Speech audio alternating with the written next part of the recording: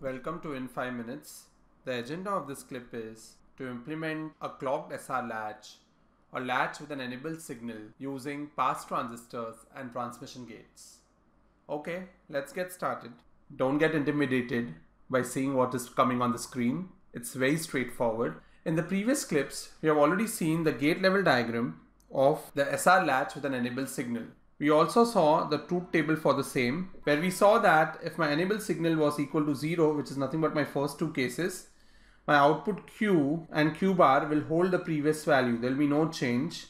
However, when my enabled signal is high in the remaining cases, then if my both inputs are zeros, again there is no change in the output and it holds the previous value only, if you see. And if it's 0, 1, if R is 1, that means the output is resetted to 0. If my S is 1 and R is 0, then the output is set at 1. And if it's 1, 1, then we already know that it's nothing but a race condition and that's technically not allowed, but my output both will try to go to logic high. So this truth table we have already seen. The simplified version for the same is drawn here without an enabled signal, presuming that the enabled signal is high. And now what we want to do is nothing but implement this at the pass transistor style. Remember, we have already implemented a 2:1 mux using pass transistors. So I'm going to use a few 2:1 muxes to implement this, and it's a very straightforward thing. It's nothing but a concept called as nested muxes. Let's see what does this mean. Let's go on diagram A from right to left and let's analyze. This mux is going to be my mux 3. So let's analyze mux 3 first. Now we know that our final output will come from the truth table only when enable is high. If enable is low, the final output will nothing but the previous state output. That is nothing but drawn in mux 3. It says that my select line is enable. If my enable signal is equal to 0, that means this one, then my Q, which is nothing but my previous value, comes at the output. This is Qn plus 1. So the previous value Qn will come at the output. If my enabled signal is 1, that means this is 1.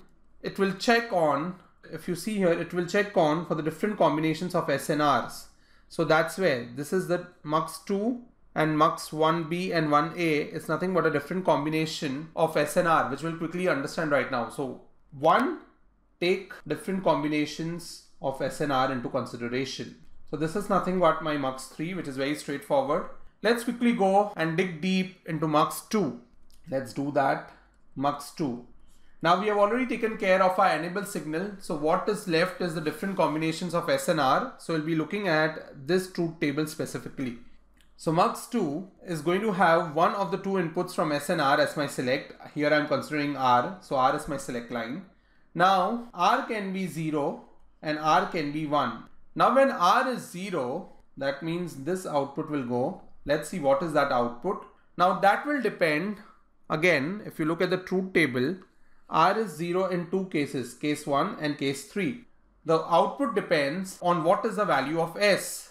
So if R is 0, which is the case which we are considering, and S is 0, then my output is nothing but equal to Q. If my R is 1, sorry, this is again R equal to 0, one more case we have to consider first. If R is 0 and S is equal to 1, then my output is equal to 1, which is nothing but this case. So here you see that R is a select line. When R is equal to 0, again there are two cases, when S is equal to 0 and when S is equal to 1. This is nothing but giving birth to my mux 1a with a select line S. So when S is 0, we know that my output is nothing but Q.